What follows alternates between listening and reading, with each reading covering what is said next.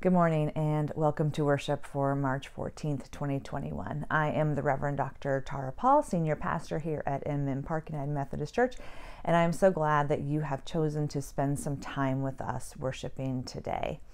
I have just one announcement, and that is that next Sunday, weather permitting, we plan to worship outdoors in the parking lot of the church. We just need you to sign up. You can pause the video right now and click on and go to the link. You can't really click on it, but you can go to the link. That'll be below. You can also find it on our Facebook page as well as in Friday's newsletter that had the bulletin. And in the bulletin, you'll also find that we have listed out some of the precautions that we are taking in order to safeguard everyone's health during this time. As we begin our worship service today, I invite you to join me in a word of prayer. Most gracious and loving God, we are thankful as always for your presence with us, no matter where we go and where we are in this moment. We just ask that you help us to be aware of how you are moving through us, around us, and even despite us. Be with us, O God, as we lay ourselves open to hear from you anew and afresh on this day. It is in your holy name that we pray. Amen.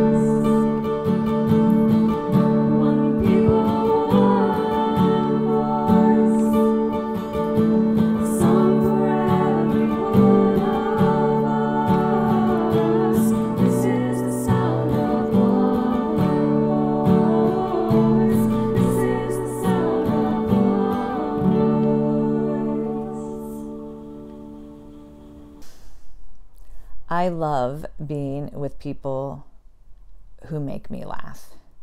And I'm sure I'm not unusual in this regard at all.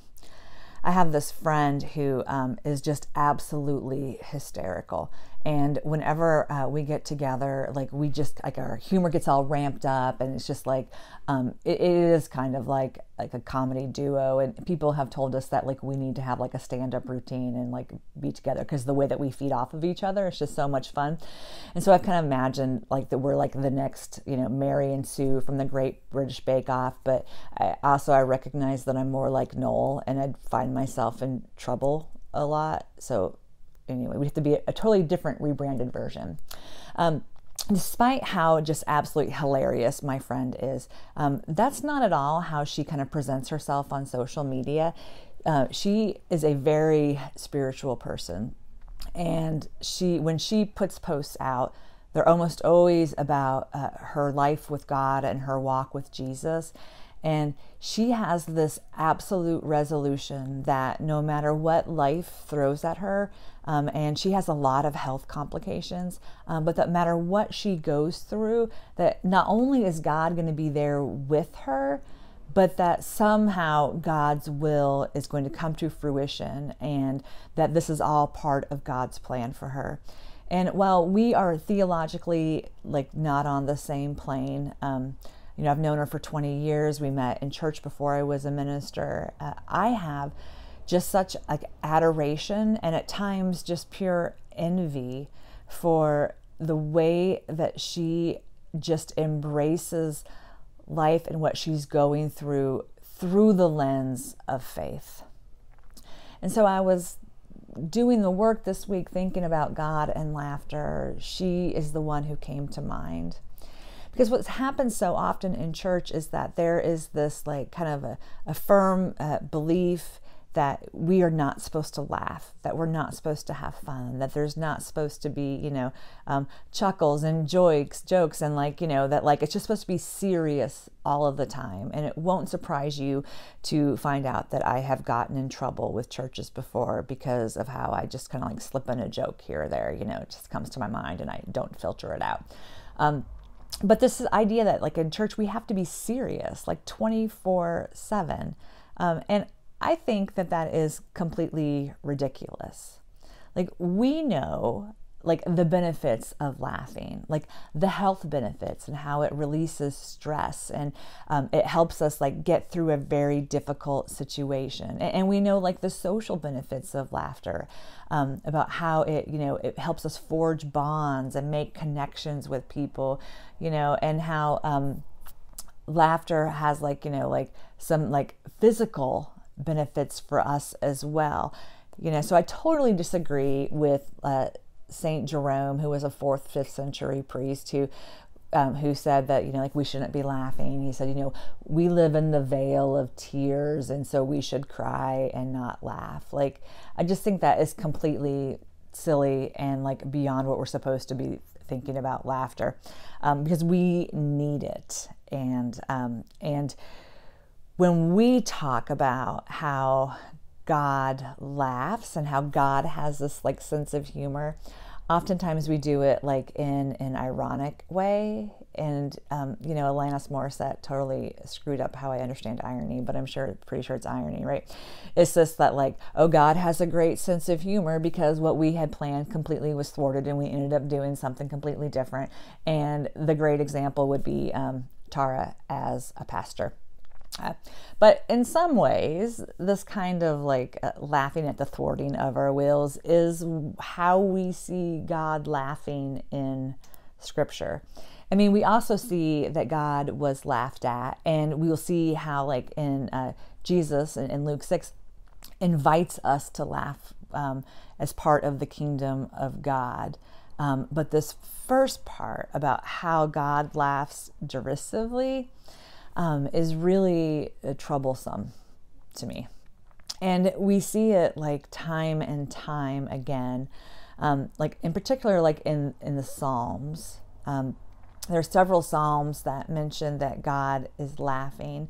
But when God laughs in these scriptures, God laughs at humanity for trying to thwart God's will or to try to do things their own way.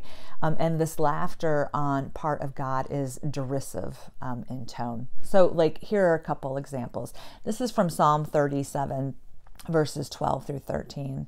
says, the wicked plot against the righteous and gnash their teeth at them. But the Lord laughs at the wicked, for he sees that their day is coming.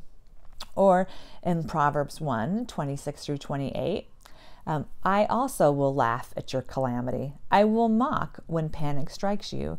When panic strikes you like a storm and your calamity comes like a whirlwind, then distress and anguish come upon you.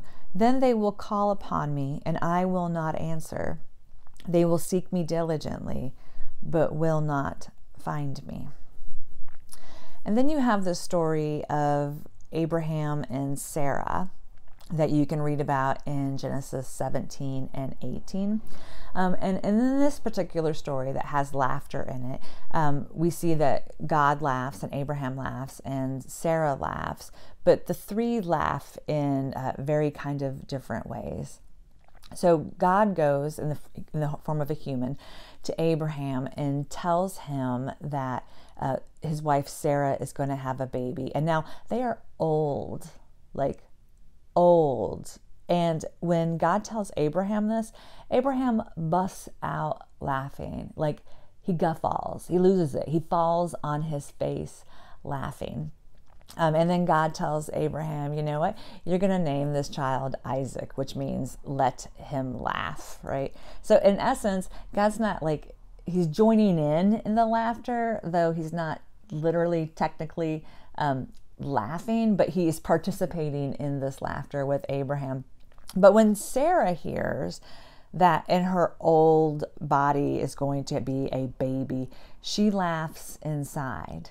And so God goes to Abraham and he's like, well, why did Sarah laugh? And so then Abraham goes to Sarah and he's like, why did you laugh? And Sarah's like, I didn't laugh.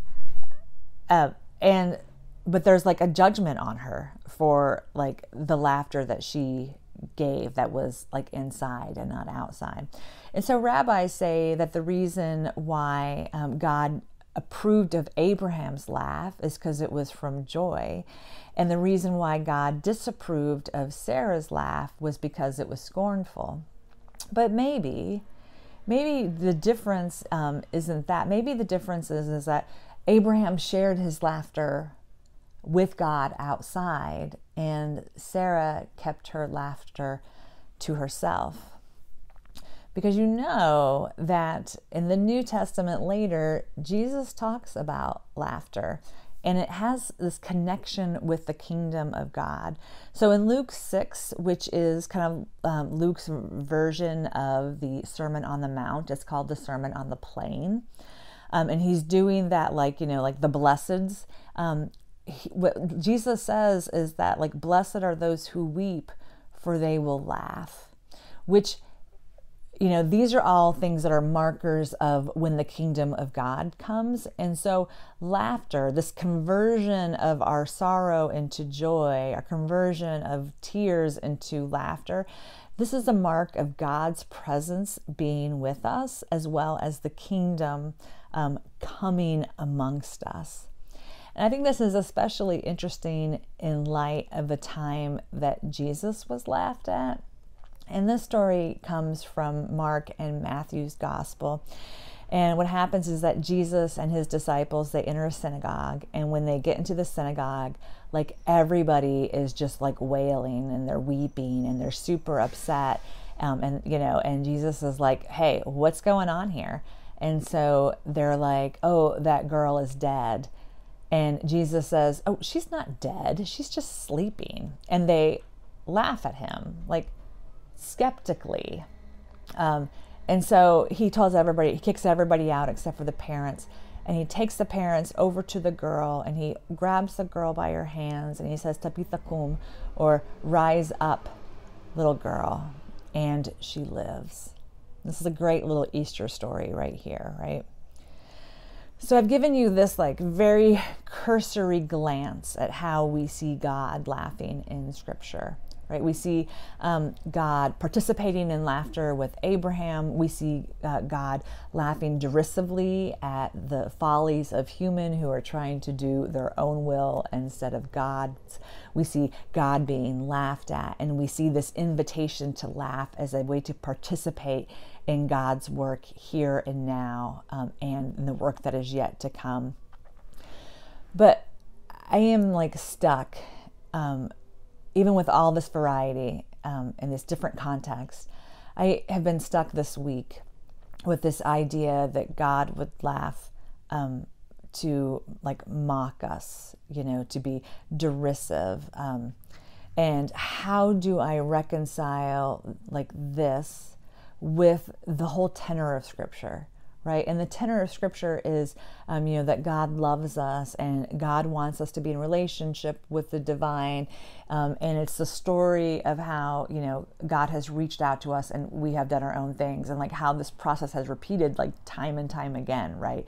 But it's the story ultimately about God's love. And so I've been trying to like balance how these two ideas, kind of like God as the warrior too, right?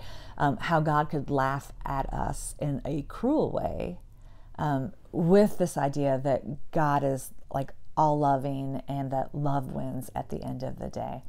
And there's a couple of ways that you can work your way through this, right? Like the first one would be to just totally double down and be like, listen, God is God. And if God wants to mock us, or if God wants to deny us his grace, or if God wants to, keep us at bay and like distance and all these things, then that is totally up to God, right? If God wants to say, no, you're not good enough for me because of what you've done, then that's God's decision. And I am just really uncomfortable with that. I'm uncomfortable with a God who is defined by love that mocks and denies love. But in this thinking, right, at the end of the day, you say, listen, God is all powerful and God can do what God wants, and humans are just depraved. And so this is what we get, right? Another way to kind of think about these kinds of verses is to express that sometimes true reality that instead of us recognizing that we were made in the image of God, that we tried to put God in the image of us. And so if we were treated this way, that we would respond in that way, right? So if somebody hurt us or somebody denied us, and like ignored what we asked them to do, that we would just shut them out entirely, right? So there's this kind of like, we're making God more in our image than recognizing that we are made in God's image.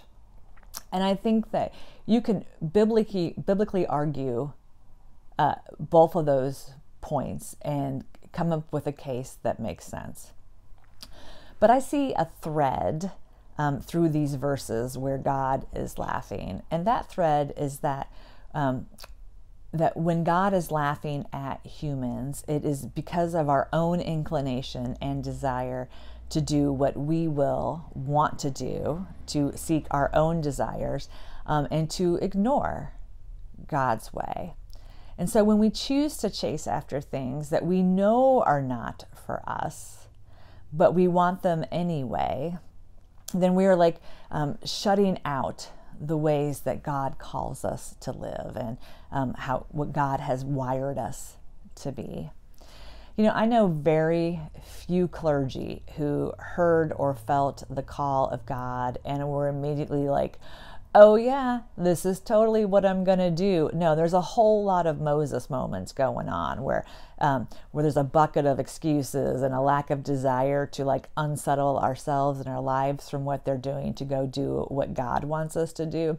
And it doesn't have to just take place in like a big way of like being called to be a minister.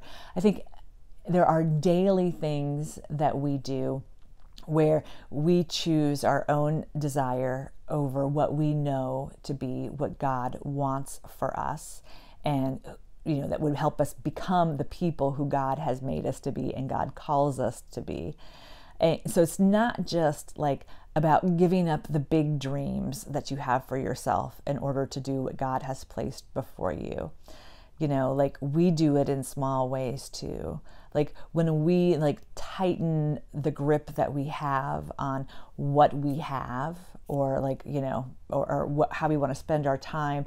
Like when we refuse to be generous, we do it. And when we turn our gaze away from people who we know are hurting and act like we didn't see them, or like when we just don't care for each other, when we act totally selfish and we don't even consider that our actions and our decisions and our choices have a impact on those around us, you know. So when we kind of stop doing those things, we are being a part of bringing the kingdom of God here. And when we stop doing those things, we also help to turn mourning to laughter. And it's at this moment that our dreams align with God's. Because sometimes we have to just let go.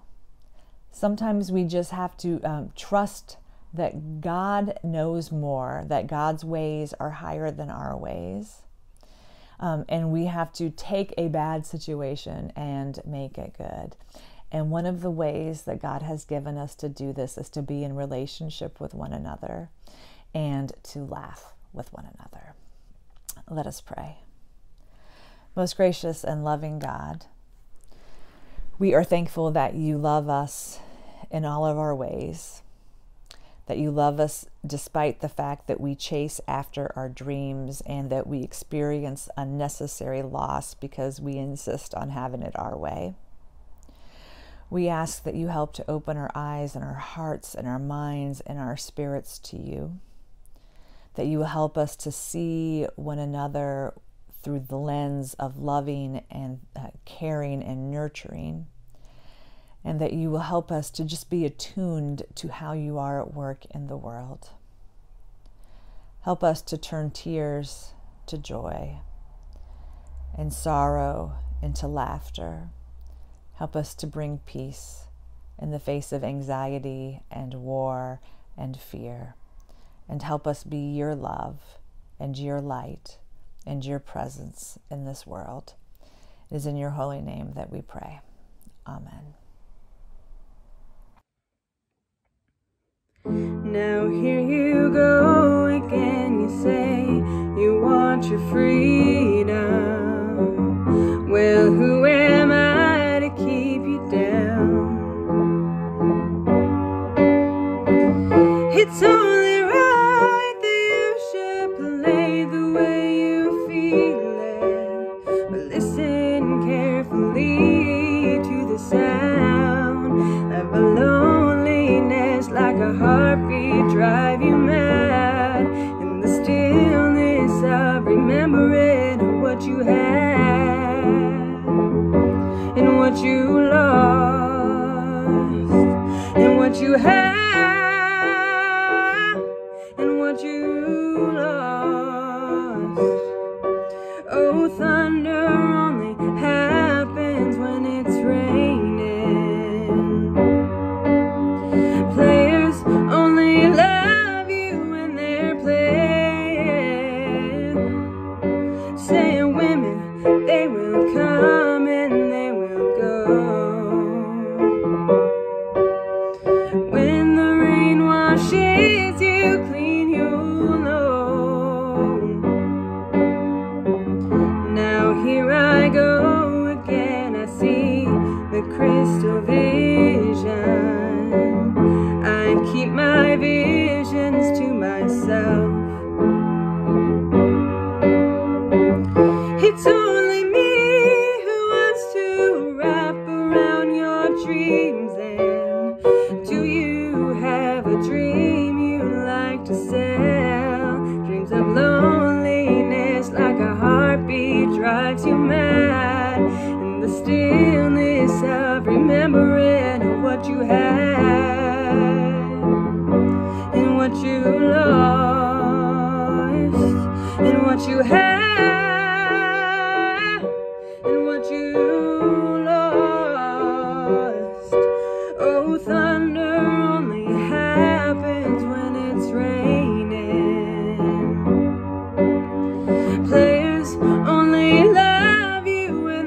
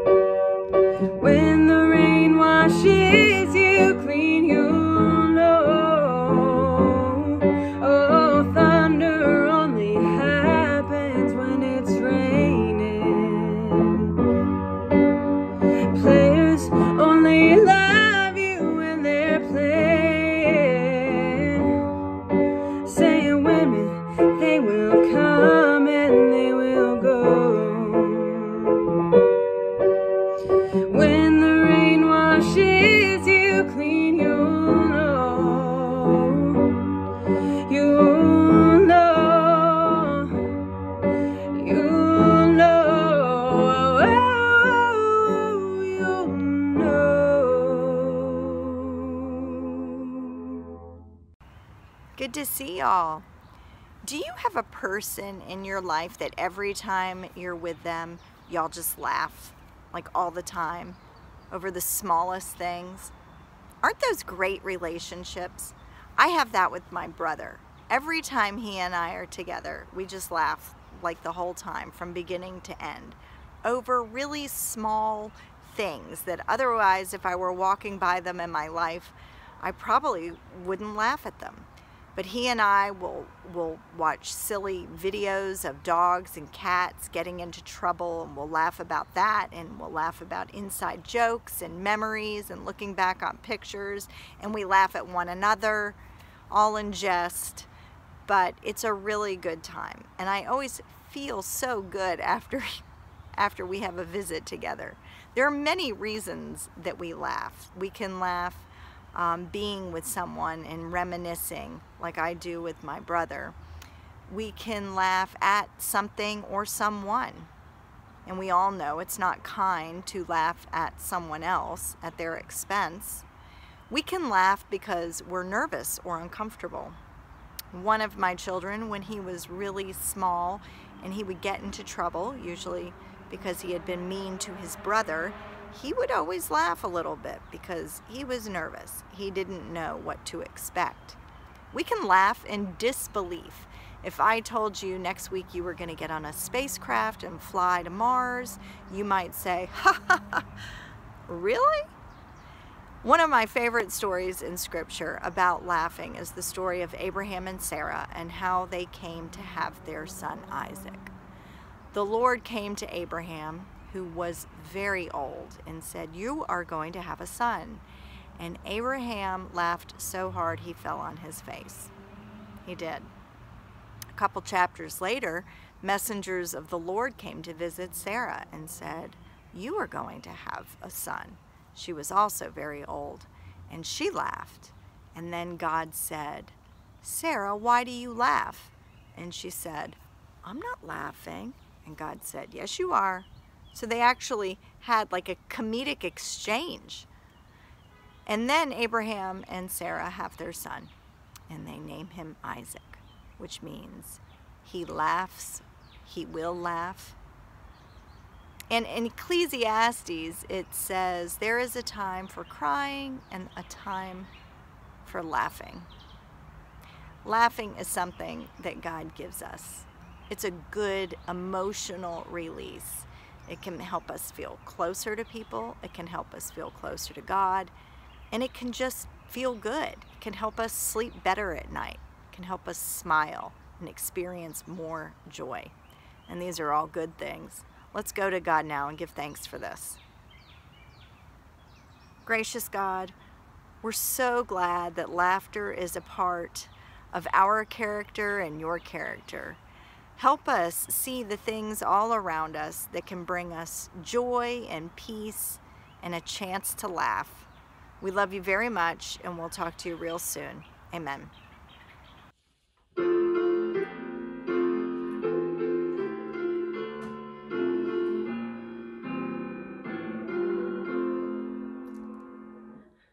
God of grace and God of laughter, singing worlds from not to be, sun and stars and all thereafter, joined in cosmic harmony. Give us songs of joy and wonder, music making hearts rejoice. Let our praises swell like thunder, echoing our Maker's voice. When our lives are torn by sadness, heal our wounds with tuneful balm. When all seems discordant madness, help us find a measured calm.